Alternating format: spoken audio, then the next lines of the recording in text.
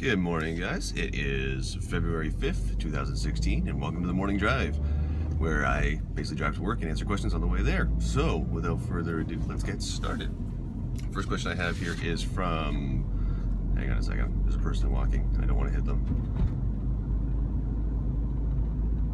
See? Sound in the background there. Didn't want to hit that person.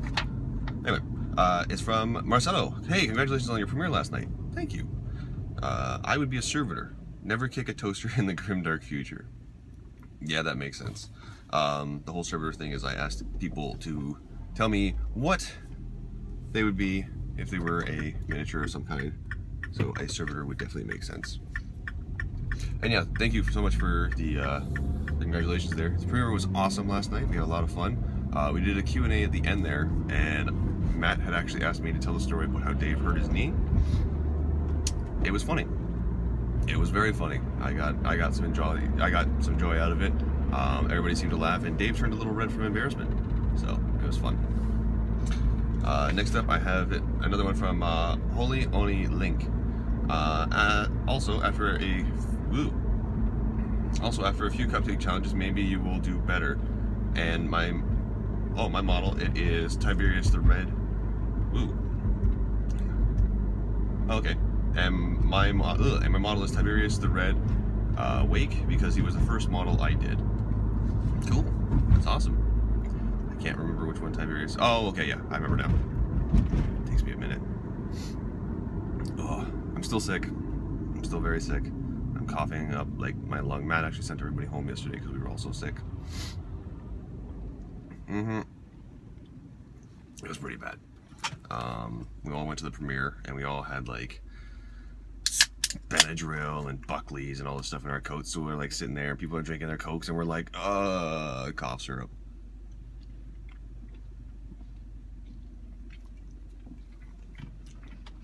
We weren't even measuring the portions, we were just drinking it right out of the bottle. So, anyway, next question I have is from CJ Phoenix. As a fellow Mohawker, I get my share of silly comments. What is the stupidest comment you've received just because you're Mo? Also, in response to your question, I would be an orc mech, as I like random things from junk. I like to make random things from junk and have a habit of working well right up until the point where they epically fail. Cool. Yeah, I get some really dumb comments. I can't think of one off the top of my head, but I can give you my top three. First one is, how long does it take to do that in the morning? Really? Like, it doesn't, it's hair. It's a very small portion of hair. I go like this, and it's done. Another one is, doesn't your head get cold? To which I respond with, yeah, except for right here. So that one's pretty bad. The one that's probably the worst one is, what tribe are you from? That one threw me off. It's like, what? Really? They're like, yeah, you got the Mohawk, right? You're like an Indian. I'm like, what? Don't say that around people. So it's pretty bad. I'm trying really hard not to cough, so if I go quiet for a second, that's me like suppressing a cough. Mr. Bike. That is this guy's license plate. I would flip the camera around to show you, but I'm pretty sure that's illegal. But it is Mr. Bike. That's special. Again, it kind of sucks. I don't have a little button on here that lets me flip the camera around to show you guys what I'm looking at. So I pretty much just kind of have to like tell you. I'm a little bummed out about that. It'd be cool if I had like a little button where I was just like, oh, check out what I'm looking at, beep, and it just like switches the camera over. But, oh well. Next one I have, oh, here it comes. Ow. Once they start, they just don't want to stop. Let me get on the highway first, actually. And I'm just incredibly pissed off this car behind me.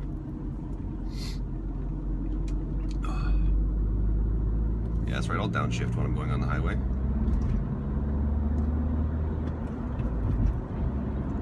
And, oh, okay. Well, they drive a Mercedes, so they're allowed to use that hand gesture at me. Anyway. Oh.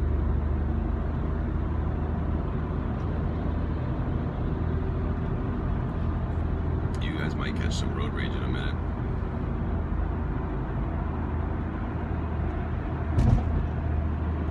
Yep, that was the bird. Okay. Alright. So, next comment is from Cody Asher.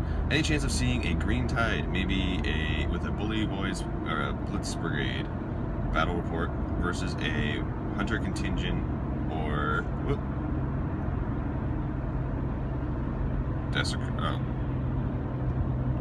I can't read that one. Also, is the reroll dead? As for the green tide, yeah, probably. The problem with the green tide is that it takes like almost 2 days to film anything with the green tide, just because it's so many models to move. Like, you guys normally don't see it in the battle report because we'll turn off the camera and then move the rest of the models and get them in their final position. So it looks like we're just like, okay, we're just gonna move these. We're gonna stop the camera so that we can use both hands to move them. But then it's like we turn the camera off, we do the measurements to make sure everything's accurate, we put it where it's supposed to be, and then we pick the camera back up and go from there. That process can take anywhere from like 15 seconds to 10 minutes. And then when you have the green tide, it just suddenly is so much more. Because I usually the last time I did it with the green tide, I actually got my opponent to help me, and he and I were both moving up the models to try and speed it up, and that's the only reason I was able to get it done in a day. But that was one battle report in a day, and that was back when we were supposed to do 2. So I was not proud of myself with that one, but yeah, I could definitely try. It's just, again, it takes a long time to film those because it's just so many models. Also, for the reroll, it's not dead. We're just having a very difficult time right now finding somewhere in our schedule to actually do it. The main reason that we're having a hard time with that is because literally for the past 2 weeks and for the next 2 weeks, we are booked every single day between Steve and myself, to the point where we at no point have an opening long enough to film the reroll, because there's certain points where like we'll try and stay afterwards and get everything like sorted, but we won't have any studios or any space to actually film it because we've already set up all the tables for the next game, like the next day's game. So it's very difficult to actually find the time to film it. But no, it is definitely not dead. We are just looking for some time to actually fit that into the schedule in between all the battle reports, because we have been getting a ton of guests coming in. So yeah, that's all. I can actually, I'm gonna ponder something for a little bit, and I'll keep answering questions. But as I'm answering the questions, I'm gonna ponder this in my head for a little bit more, and I'll come back to you. I might have a solution for that. Next up, Brad Davidson. I was actually referring to your Futurama comment. Oh, okay, that makes sense. And the one episode, with the dog. Oh, okay. So yeah, you were just upset because I was talking about the Futurama episode where Fry has a dog, and he's like, oh, he lived a wonderful life. And you see the dog, and it's like, no, it spent 13 years waiting for you. Yeah, that was a sad episode. That explains why you're telling me to shut up. Can you give us a good rundown of a day in the life of Quirk? We know how your morning starts, and we know how your open vault shenanigans, but was there a bit in between that we're missing? As far as the mini representing me, it wouldn't be which one as long as it was well painted. Oh, okay, that's fair.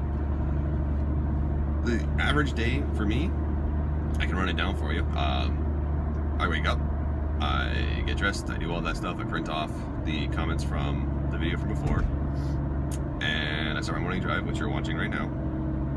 Then I get to work, I start the upload from my phone, so that it uploads to my YouTube account. So what this actually does, this program on my phone, it'll actually try and stabilize the camera a little bit, so if I didn't run the program, as I broke it, there we go, this would be much worse. So I then do that, and I let that upload. While that's uploading, I'll check my schedule and see what I'm doing for the day. And it can be anything from I'm filming a battle report, to it's a painting day, to we're doing a review, to life of a wargamer filming, anything like that. It can be a whole plethora of different things, but depending on what it is, we kind of get set up for that. The most common one would be a battle report. So I'll let this start uploading, and I'll check and see if my guest is here. He's usually not here until about 9:30, 10 o'clock, so that gives me a bit of time to actually go to the Avondale next door, and I grab myself some breakfast. So I'll grab like a Rice Krispie Squared and an energy drink. So I go back, I finish my Rice Krispie Square.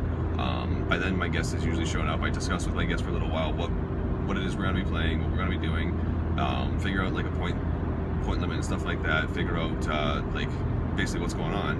And with 40K, it goes basically, what are you playing? Oh, I'm playing this very fluffy list. Okay, then I'll play my fluffy list. Oh, what do you bring? Oh, I'm bringing my like tournament list. Okay, I'll bring my tournament list. I don't really have one, so it's basically just I'm gonna bring this list that I know how to use really well and hope I don't die. Yay! So then once we get that all figured out, I go to Army Builder, I build my list, I print it off, we set up the terrain for the table. If there needs to be any adjustments made to the table that I set up from the day before, we do that. Mainly the reason for that would be if my opponent has a lot of tanks and I've already filled the board with terrain to the point where tanks can't move, then we adjust it, because obviously that's not very fair, but we'll do stuff like that.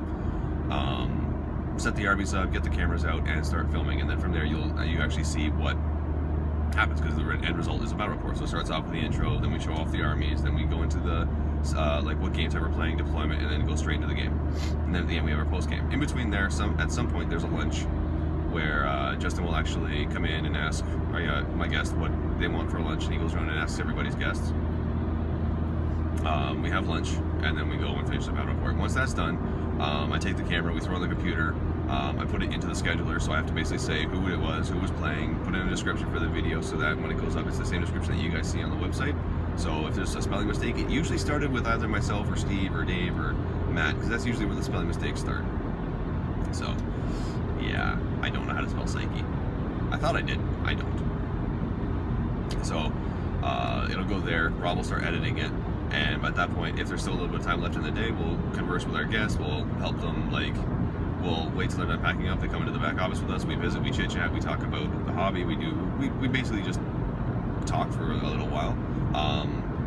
Then by about 5 o'clock usually, that's when the guests will be like, okay, well, I'm gonna head out, thanks so much you guys. We give them their swag bag, and they head out. Then I'll usually stay at the office for like another hour or two. During that time, I'm either harassing Steve, or I'll play a video game on my laptop. If I do that, I'm off the clock and I don't really care, it's not really part of my day. Or I'll try and catch up on some painting. Recently it's been Alpha Legion stuff, so it's just getting them painted.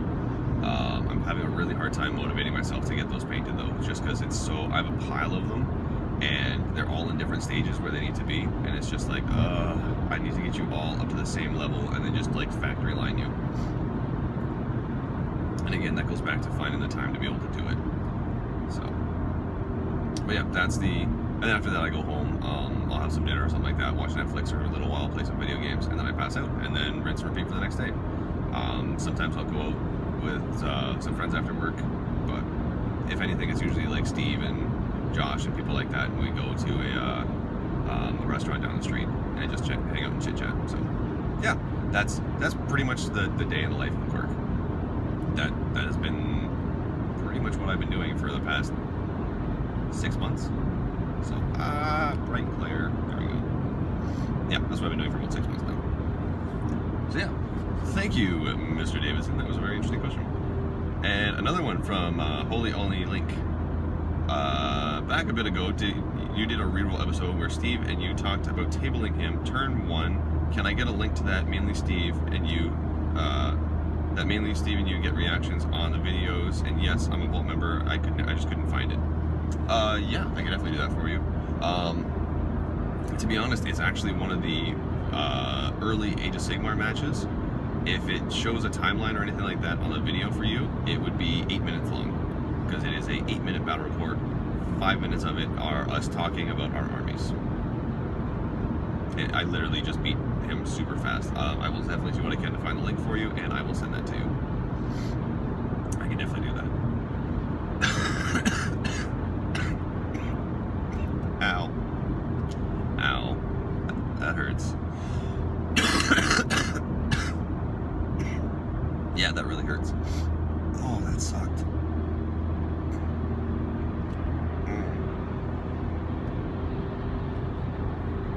Oh. Where's my Benylin? Where's my Benadryl? Oh. I guess a Coke will have to do.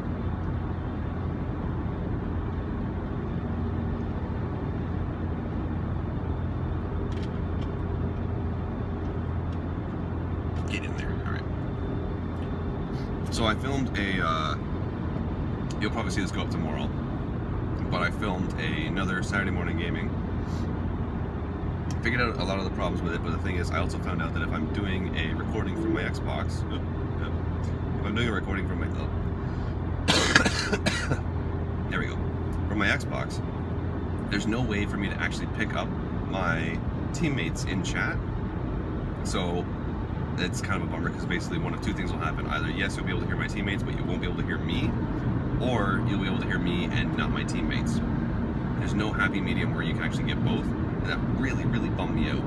So regardless, I re-recorded it yesterday when I went home. I was sick. I was like, I can spare a few minutes before I go to sleep and record this. So you guys actually, if you watch it, you get to see a little more, like a little tiny itty bitty part of my my living room, because I totally turned on the Kinect camera when I was recording stuff. I was like, yeah, you guys get to see me in all my sick glory. So, but I was able to record that again. It was Halo again, just because I did say I was going to do Halo next time. And in that video, I do ask that you guys let me know what if any game you want to see me try and play. I'll ask you guys the same thing. Leave a comment below if there's a specific like game you want to see me try and struggle through. Because yeah, that'd be good. Also, good. I really like the servitor answer for what model would represent you. That was really good. Anyway, I feel like I should tell you guys a story about how Dave hurt his knee on set, because it's amazing. And try not to cough my way through it. So this is the same story that I told at the Q&A for the premiere yesterday. And basically, it starts out with, there's a scene where Steve's character, Head Ripper, has got Drustan, Dave's character, by the throat, pinned up against a tree. So he's actually lifted him up off his feet and he's holding him up against this tree. And what was going on was basically Dave was trying to make it look like he was being choked. So he's holding his breath and he's pushing the blood up to his face. So his face is turning red, but he's also not breathing. And so Steve's holding him and he's got a pretty good grip on around Dave's neck, and Dave's just like full on just doing this thing where he's holding his breath and forcing blood. And this took about 4 or 5 takes to actually get. Well, take 1, Dave's doing it, yeah, he's fine. Take 2, he's doing it, but he's looking a little wheezy. Take 3, okay, Dave's actually looking more pale now than red. Take 4, Steve's holding him up, and you just see Dave slowly just, and down. And Steve goes, oh, whoa, he's actually put like all his weight on me, what's going on? Like, and then just slowly holding him and dropped him. So he just fell. All the cameras were rolling, no one said cut, so we're all just standing there. It's just quiet. We're like, okay, Dave is not moving at all. And we're like, oh. So finally Rob goes, cut? Dave? And we're like, Dave. Okay, good job, Dave. Seriously, we get it. You're still acting. Okay, get up.